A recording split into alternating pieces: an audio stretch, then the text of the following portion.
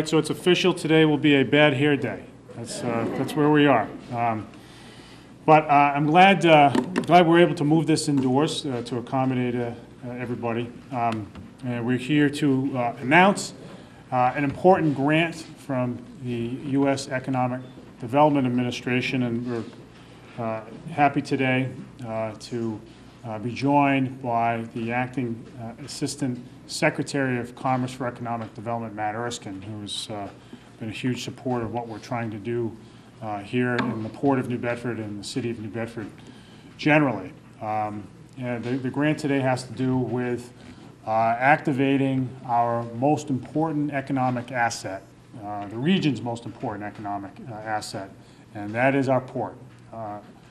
New Bedford exists in the first place because of the Deepwater Port where we're standing right now, and its success in the future will depend on that port. And you know, we go back to the whaling days when whalers from Nantucket, which was the thriving port at the turn of the 19th century, decided to come over here because they knew this was a better place to do business. And from that decision sprang really America's first global city, and a city that became the wealthiest per capita in the entire United States as a result of that investment. We are proud to say that we are the #1 commercial fishing port in America today. America's toughest business, we're #1. We are tops in the U.S. But there's much ahead for us in the future if we plan right. I firmly believe that if we manage our port well, if we invest, we the city, the state, the federal government invest well in infrastructure here, that New Bedford can be competitive in every industry it has in the harbor. Commercial fishing first and foremost, but offshore wind, cargo, recreation, cruise, and other industries. It's all here. We don't need to narrow our focus. We don't need to put our eggs in one basket. The strategy, as we've called it here from the start, is all of the above. And to succeed in all these areas, we've got to get our ducks in a row. And that's what this planning grant is all about. So let me tell you a little bit about the grant, and I'll turn it over to Assistant Secretary Erskine to fill in the details. We're at a point right now where we have to make the maximum use of every square inch of our harbor. That means that we have to make sure our harbor is amenable to all different kinds of vessels, every size and shape, but that our port facilities run efficiently and that they can support all the things that we're doing. And that takes some planning. It takes some planning to make sure that we're taking advantage of the opportunities, that our plans and what we do on land and at sea match up with those opportunities. The grant that Assistant Secretary Erskine is announcing today will enable us to do that. It's a grant of some $200,000 that will match a city contribution to enable us to get down to business. And good planning begets good business. Good planning in the long run begets jobs, and that's really what we're here to do today. We have this asset. We have this great harbor. If we think hard about the future, not just 2 years from now, not just 5 years from now, but 20, 30, 50 years from now, we'll set ourselves up well so that our kids and our grandchildren can enjoy the kinds of job opportunities that we think that can be created here, and in the long run create a community that will remain vibrant and a great example, as it has been in the past, of what going to the sea well can do for a community. So with all that, let me introduce Matt Erskine, who he comes to the Department of Commerce with a great track record, both in management consulting as well as in economic development on the public sector side. He ran for years the economic development entity for Greater Washington. He has a huge success in management consulting in a number of fields, and he's now heading in an acting capacity, and has for some time, the Economic Development Administration, whose job is based on the recognition that the federal government does have an important and constructive role to play in helping communities leverage their assets, especially communities that have not experienced rapid economic growth in some time. But we fit into that category. We realize that, we have had sluggish growth over a long period, that we're trying now through good planning and good management to get out of a period of decline. New Bedford is on its way up, and the kind of support that we're getting from the federal government and the state government, which we'll talk about in a moment, can really help us drive long-term growth and create the kinds of jobs that we think we can grow here. So with all that, Matt, we're so grateful for the support that you've provided and the support that EDA has given over the years. The last time EDA did an event here was just a few months ago up in our industrial park. EDA had supported some infrastructure work, substantial infrastructure work, to open up a large parcel that we're now marketing to major manufacturers. The planning grant today is really going to help us activate our port in ways that will pay dividends in the long run. Matt, thank you so much.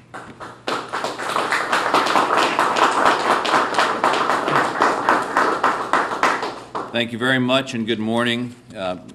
Mayor Mitchell, thank you so much for the kind introduction. And I want to say thanks to John for his leadership and his vision and his championing of this important community.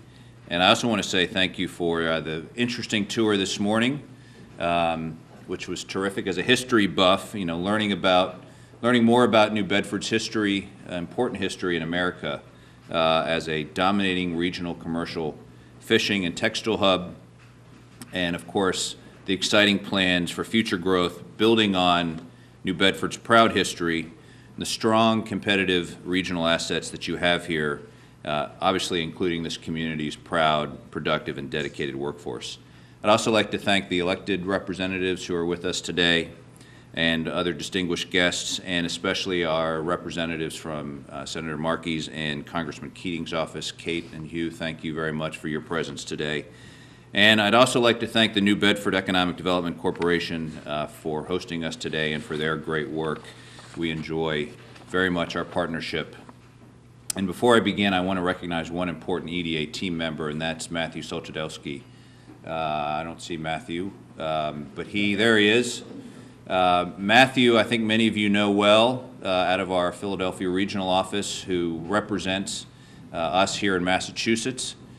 He also covers Vermont and New Jersey, but I think we all know that clearly Massachusetts is his favorite. No, Matthew, thank you for your work, for your service, and for what you've done to bring today's project to fruition. So today I'm excited to be here and to announce some good news that will help propel forward New Bedford's commercial fishing, cultural tourism, and offshore wind sectors, and create new economic opportunity and jobs, as the mayor has said. Because planning is a critical component of any economic development project, I'm pleased to officially announce that the U.S. Economic Development Administration, as part of the U.S. Department of Commerce, will be awarding a $200,000 grant to the New Bedford Economic Development Corporation to support the creation of advanced port development and redevelopment. Congratulations.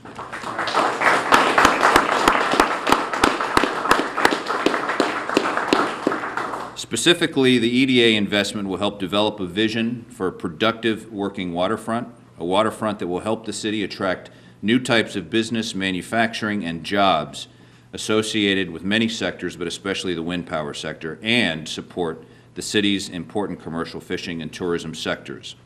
The master plan will develop design principles for new construction and public spaces and give strong consideration to development adjacent to the New Bedford Marine Commerce Terminal, the NSTAR site, and the State Pier. The facts are clear. You've got an opportunity, and you are dedicated to making sure you capitalize on it. In 2010, the Massachusetts Clean Energy Center analyzed the capacity, quality, and potential of the existing port facilities to support manufacturing activities associated with the Cape Wind and Deepwater Wind projects. And New Bedford, due to its location along the northeastern seaboard and its hurricane-protected harbor, was chosen to be the host the host community for up to $100 million in improvements. For the New Bedford Marine Commerce Terminal, which, as all of you know, a state-owned and operated site which will be the first of its kind in the U.S. to support wind turbine construction through the advanced engineered capacities to sustain mobile crane and storage loads. And a range of U.S., Asian, and European manufacturers will seek to capitalize on the Cape Wind and Deepwater Wind projects and facilities adjacent to the NBMCT will be in demand. And deals are already being made. Apparently, in late December 2013, Cape Wind Associates entered into a contract with Siemens to buy giant turbines, an offshore transformer, and for maintenance services for its planned multi-billion-dollar wind farm in Nantucket Sound. The city and MBEDC recognizes that a critical element to maximizing the economic benefits of the emerging offshore wind industry is a comprehensive land use plan for the working waterfront. The city has defined a 585 square acre planning area associated with the new working waterfront, and the EDA support we celebrate today will support the urban renewal plan and the master plan for this area. Preliminary visioning exercises will outline the potential development over a 10 to 15-year time frame, and the civic engagement will include key private and public sector stakeholders, district commercial property owners, and operating businesses to involve the public in all phases of the planning process. Now, the promotion of working waterfronts is a U.S. Department of Commerce and EDA effort. We're proud to have supported the National Working Waterfront Network so that municipalities, federal and state agencies, business and community development organizations can pool resources and best practices. And in addition, an EDA research and evaluation program grant to the Island Institute helped to develop the Sustainable Working Waterfronts Toolkit, which is a web-based information portal that contains a wealth of information about the historical and current use of waterfront space, the economic value of working waterfronts, and the legal, policy, and financing tools that can be used to preserve, enhance, and protect these valuable areas. If you'd like to learn more, you can go to eda.gov, our new website, which will provide more information. At EDA, everything that we do is designed to achieve 4 key objectives.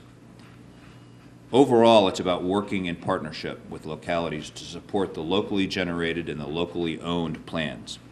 And within that, the 4 key objectives are leverage scarce resources, drive greater impact for job creation and economic growth, attain a better return on the taxpayer dollar, and make it as much as possible a seamless process for our stakeholders to apply for federal resources.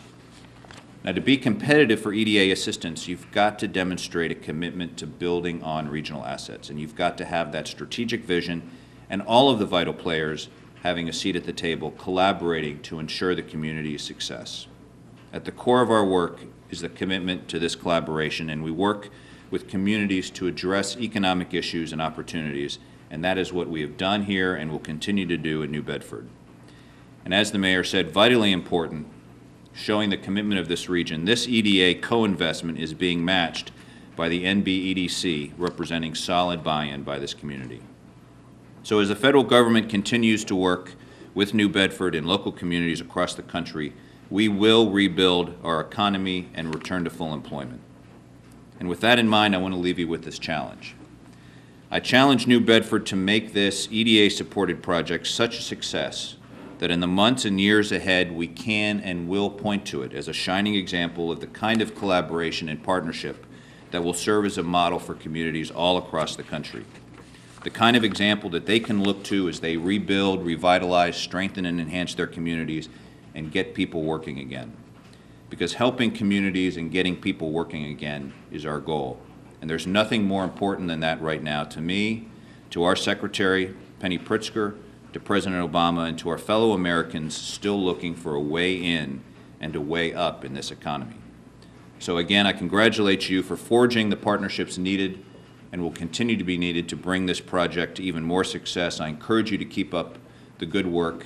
Thank you for having me in New Bedford. It's been an honor to be with you. Thank you very much.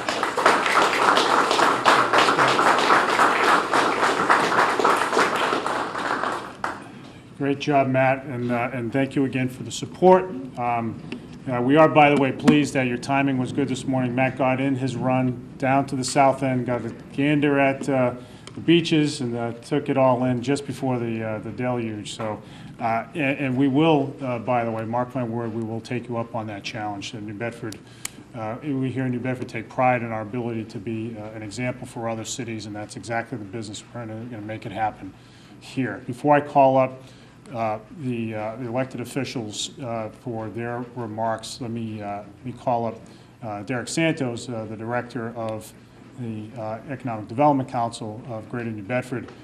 Derek was the point person on this grant, worked very closely with Matt Morrissey, our wind energy director, as well as our port director, Jeff Steeve. Jeff's not here today.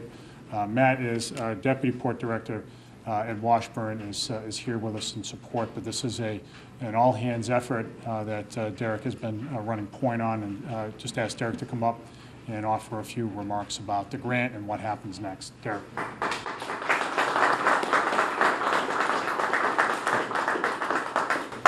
Well, the first thing is on behalf of the board of the MBDC and all the members and staff of the MBDC, we want to offer a big thank you to the secretary and the staff of Philadelphia for this project, the opportunity to fund this work.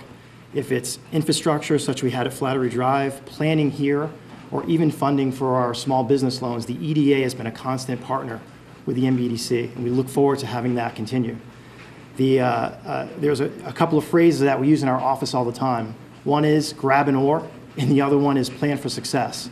So this project amplifies both of those two statements, where everyone is going to have to come to the table as we pull this project together. This is one of the largest planning projects that we've worked on in our time at the EDC, both in terms of complexity and in terms of physical area. So our partnership with the HDC and the City Planning Office, the Workforce Investment Board, and everyone else is going to have to come to the table on the public side to match the efforts and energy of our partners in the private side. As we pull together the stakeholder group, that'll be sort of the first step once we get going to map out the rest of the planning effort going forward. It'll be no different than planning projects that we've done in the Upper Harbor or in the downtown, where we've had a large degree of civic engagement, a good amount of analysis that can lead to a strategy that makes sense for growth. We've seen that happen in the Upper Harbor with the constant mill redevelopment that's going on there now. I see Quentin Ricciardi here for our latest ribbon cutting just a couple of months ago, and as well as projects going on downtown. Those planning efforts lead to those type of development projects, and those type of development projects lead to construction jobs, they lead to full-time jobs, they lead to expansion of the commercial tax base. That's the entire reason why the EDC sees planning and good analysis as such a strong tool for economic development. We're excited to get going. Ed Washburn and myself were talking about this earlier today. We're just ready to roll up the sleeves, get the process going, and can't wait for the next steps. So thank you, man. Thanks, Derek.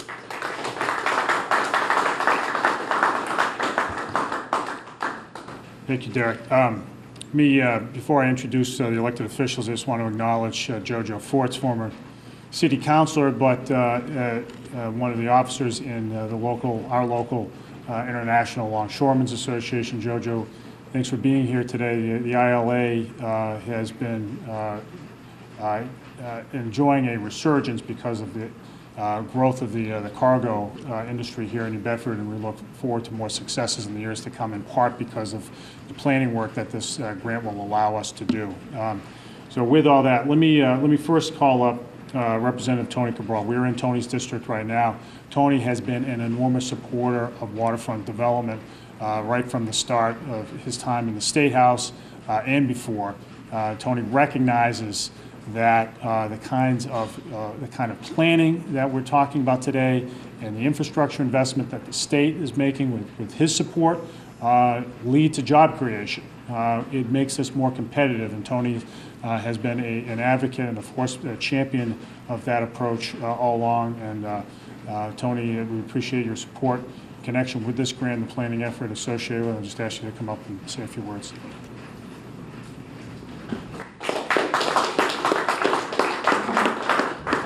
Thank you, Mayor, and welcome Deputy Assistant Secretary to New Bedford.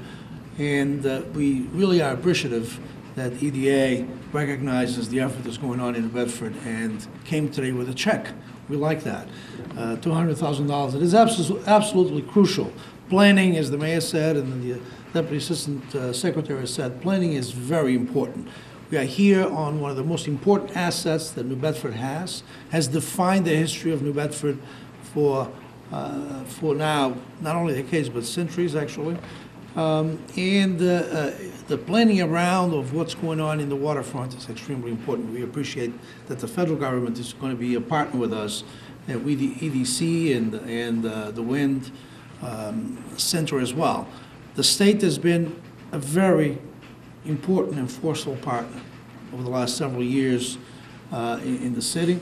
We are investing $100 million, as you said, Mr. Secretary, in South Terminal, because we believe New Bedford is that place that is in the right place at the right time in order for us to move forward around not only offshore wind, but also making sure that our fishing industry is strong and continues to push forward so we remain the #1 seaport in the nation. That's, to us, that planning goes hand in hand, making sure that all those things happen. So once again, thank you very much, and I hope that this is not the first and the last partnership with you.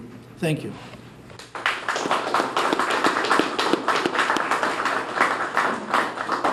All right, let me ask Paul Schmid, who graciously joined us for the boat ride. I was in the right place at the right time. Exactly.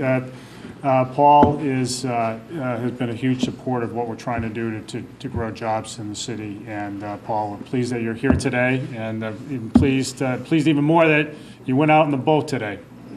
Thank you very much, Mayor, and I appreciate being invited along. I do recall, though, that you said you only had enough life preservers for 6 of you, and I was the 7th, so I was on my own. But we made it back. It's okay. You're a team player. Yeah, we'll see about that. No, absolutely. I think the Undersecretary had an opportunity to see the harbor and the many parts of the harbor. The commercial fishing fleet, which is a varied. You saw a varied fleet, a varied undertaking. You saw the scalloping ships. You saw the ground fish. You saw a boat offloading herring. You saw some lobster ships. You also had an opportunity to see part of the recreational part of the harbor. And, of course, finally, we went down to the South Terminal, where, as my colleague, Chairman Kripal, pointed out, the state is investing $100 million to create opportunities for the region.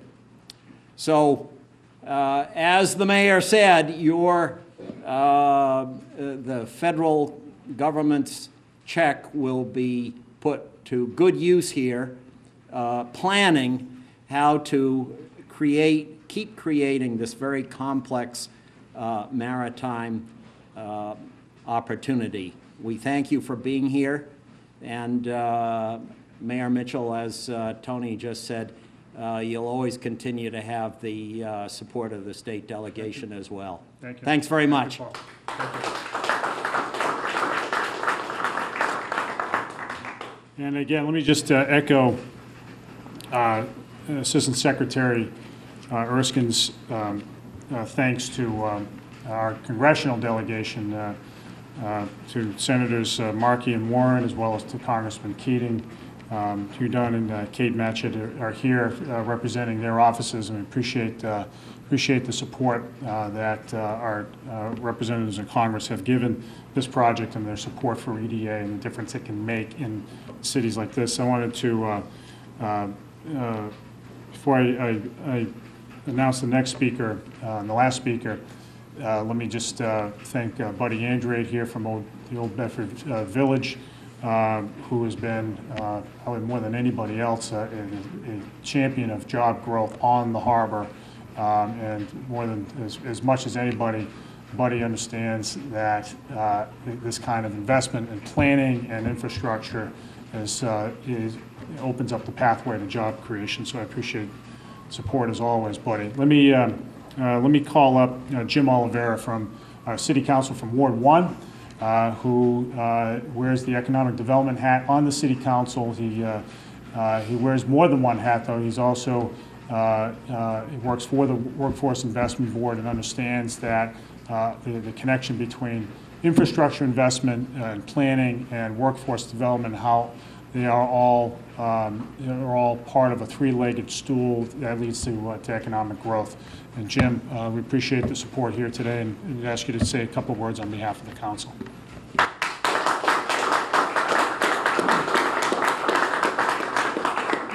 They saved me for last because I'm the short guy, so I have to get behind the mic You here. got the best hand, though. First of all, I'd like to thank Secretary Erskine Rutherford bringing this grant to New Bedford. We were talking earlier with Matt Morrissey, and EDA holds the keys. And I say that literally because it opens the door for opportunity.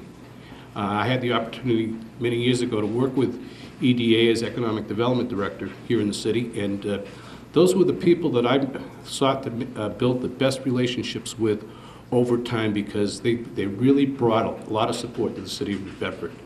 I want to share with you that this waterfront, since I grew up, has been transformed tenfold over the years. I can remember this being my playground about 45 years ago, riding my bike through here and you know, talking to the fishermen on the side of the wharf and all of those different things. Well, it's changed dramatically, and that's through hard work of a number of folks over the years that are dedicated to the city of New Bedford and see the connection of New Bedford to the sea. It's very, very important that we continue to understand that. We're connected to the sea, and we will be connected to the sea, and that's what will be our legacy. So that said, as the Employment Opportunity Chair for the City Council, I'm sure we'll be participating in this particular effort. As a councilor, when we do see an opportunity to support the waterfront, I can tell you that in many cases that you get 100% support from our City Council. We're partners with the administration, and we'll continue to be partners and look forward to participating in this grant as we go forward. And I want to make one final point, too. In terms of workforce development, the Mayor mentioned that I also work for the Workforce Investment Board. I want to thank Len Coriarty for the great leadership that he's provided over the years here. And help you all understand that he's not going away. He's just moving into another spot, and I look forward to working with him in the future. He's going to be part of this plan as well, I'm sure. So thank you, and we look forward to the events that will transpire in the future. Thanks, Jim. All right, thank you, Jim. Anybody have any questions? Do you have a timeline for when this planning phase is? Derek, can you speak to that? Yeah, it's an 18-month process from beginning to end. That process starts once we retain a consultant to begin going forward. So the first process is going through an RFP process, request for proposals, to retain a professional consultant. Once we have them going, it's an 18-month plan. And the match that's an additional $200,000, was that my understanding? The grant from the EDA is $200,000. The total project value is $400,000. The city's cash match from the city and city council, as Jim pointed out, is roughly $132,000. The EDA was, because the EDC is putting so much staff time into the project, allowed somewhere in the neighborhood of $65,000 of in-kind staff time to count towards that match. And you mentioned jobs. Let's get specific. What type of jobs are we talking about? Fishing jobs, construction jobs? All of them. Yeah, all of them. So, you know, if you take a drive up and down our waterfront, you'll see a full range of jobs associated with our maritime industry. So they include construction jobs, but they include fishing jobs in processing plants, include jobs on terminals, people driving forklifts, welders, engineers. I mean, it runs the gamut. And then all the services that support, all the indirect job growth that comes with that. So it's, you know, the lawyers and the accountants and the restaurant owners and so forth. There's a great spillover effect. I mean, waterfront is a big economic engine, and what we're trying to do is to give it a turbo boost through this through good planning and good investment. And do you have an estimate about how many jobs are hoping to see because of this program, or you? Well, I mean, any kind of jobs prediction would be speculative, but this is the way that communities grow. They identify assets, they do good planning around those assets, planning that is geared toward figuring out how investment might be attracted by enhancing those assets and how they're marketed, making sure that there's a workforce ready to support that growth, and then putting it all in place and making additional investments to support those efforts. I mean, that's how it's done. It's not rocket science, but it requires determination, and it requires the kind of collaboration that you're hearing about today. Mayor, do you think there'll be things that are happening on the waterfront now that after this planning process may not be happening here? No, I want to see, as I've said a number of times over the last few months, I want to see more of everything. It is it isn't all of the above strategy. That's the approach. I believe that in particular when it comes to commercial fishing, which is probably what you're getting at, New Bedford, fishing is here to stay in New Bedford. As we're seeing some ports around the Northeast in particular struggle to continue fishing activity because of the decline in fishing stocks and regulations, a lot of that activity is gravitating toward New Bedford. We're getting now, Jim, boats landing fish here that have home ported in Maine and as far south as North Carolina.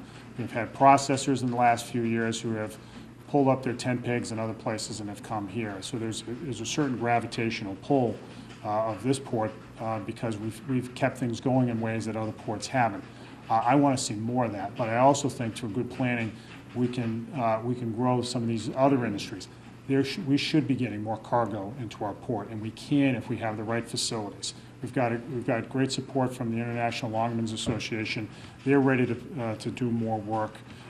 So the workforce capacity is already in place. Offshore wind holds tremendous potential because of our geographic proximity to the enormous wind resource that lies just south of Martha's Vineyard. We've got this great terminal that's being constructed right now. We've got all the other infrastructure in place.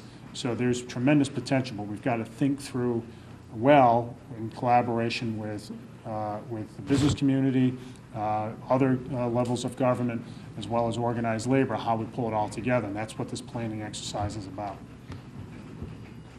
All right. Thank you, everybody. Thank you most of all to the EDA for their support. Thanks.